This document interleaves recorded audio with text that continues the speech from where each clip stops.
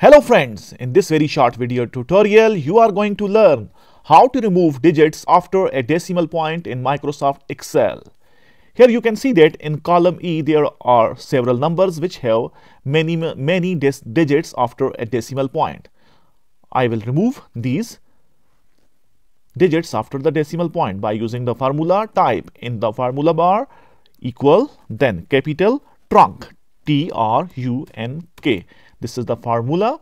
Start a bracket, then which number you want to round off. Click on that number, then type comma. After that, up to how many places you want to round off. For example, I want to round off up to 2 places, so I will type 2 and close the bracket and press enter.